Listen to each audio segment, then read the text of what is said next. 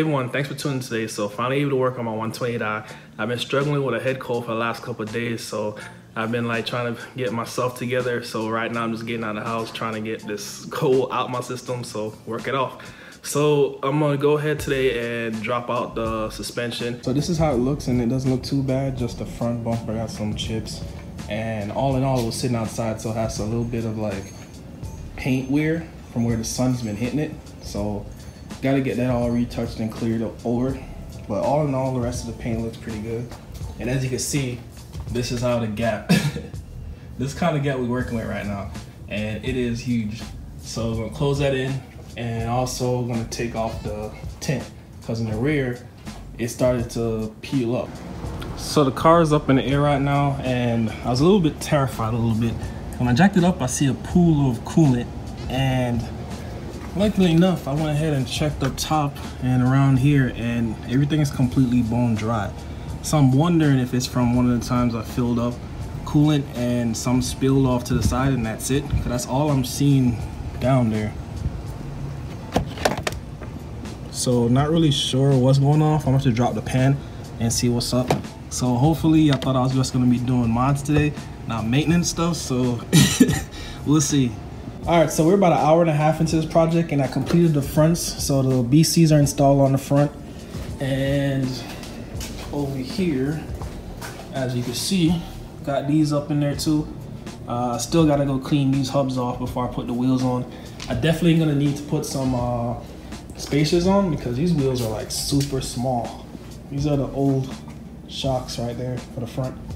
Not really old, I only have like a few thousand miles on them, but I keep them up for storage. As you can see, these are like, let me see, pretty small.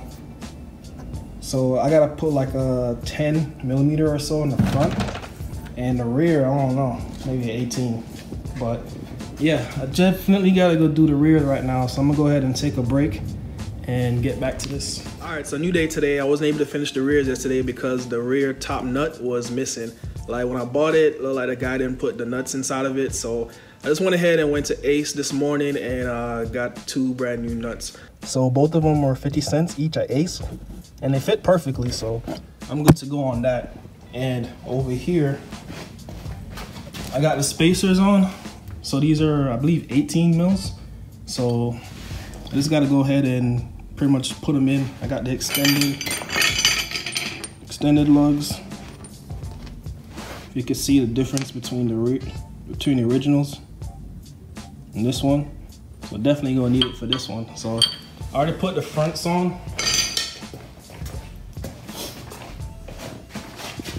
And yeah, kind of looked a little bit lower than it did before. Like before when I was stock, it was like hanging down to here. So now it's a little bit higher up. So I'm pretty excited to see how it looks. So I let the car down, and the rear is pretty much high as heck. The front is good. Only thing I need to fix on the front is the camber adjustment, but the rear, it's like high as heck. So I gotta lower that down, and thankfully I got the fronts at least looking, eyeballed it, came out looking pretty decent. The only thing is just you see the wheels kind of like tucked in at the top. So I still got a lot of room for adjustment. So I just gotta tab these back over some towards this way to straighten them out. Other than that, I like the height. And these are on 17s, so I wish I had some 18s to throw on there. I might have well put the CCs on here, but they will not fit. I have to put the fronts in the rear, but the rears on this one cannot fit on this car, so that's a no-go. All right, so I'm experiencing an issue that mostly happens when you're adjusting your coilovers, and that is your coilover, the locking nuts or whatever, they become stuck or seized. So in my case, they're seized, so I'm gonna have to go ahead and get these off. So the way I usually get these off is I just go ahead and clean off all the threads, like blow it out with an air compressor or compressed air or something like that, and then go ahead and spray some WD-40, preferably PB Blaster. PB Blaster, that stuff is legit. So I'd get some PB Blaster sprayed on there, but right now I'm using WD-40. That's the only thing I can find right now. So spray that on there, let it sit for like 30 minutes, and then you get yourself, let me see. So pretty much you're gonna use a hammer and something like a long flathead or a pry bar or something that's like got a sharpish kind of edge at the end, and something that's sturdy enough that you could hit onto. So I just get one of these, and then what I'll do is I'll get this right here at the edge. Get a better angle.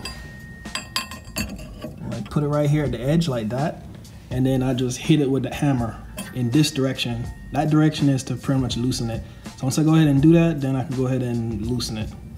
So pretty much just 2 hits and I got this thing loose. So all I gotta do now is just adjust this up to where I want it to be and bring this up also. Put the wheel back on and we're good to go. So I pretty much wrapped up lowering the car, and this is how it came out. And it looks pretty good so far. So the only thing I need later on is like some wheels so I can stop running these spacers and get some proper fitment on here. But other than that, I like how it turned out so far. So I still have to remove the tent, but it's kind of cold right now, so I don't want to go ahead and remove it. So I'm gonna wait a couple of days and hopefully like warm it up a little bit, or I might have to just bring it in the garage and throw on some heaters and yeah, try to take this thing off. But other than that, the worst thing is just to have stuck glue when you take it off the tent. So don't want to deal with that. But at least now I have room in here to go ahead and start working on this car. So I'm gonna put it up in the air in a couple of days also, and then pretty much start tearing into it. So thanks for watching, like, comment, subscribe, and I'll see y'all in the next video.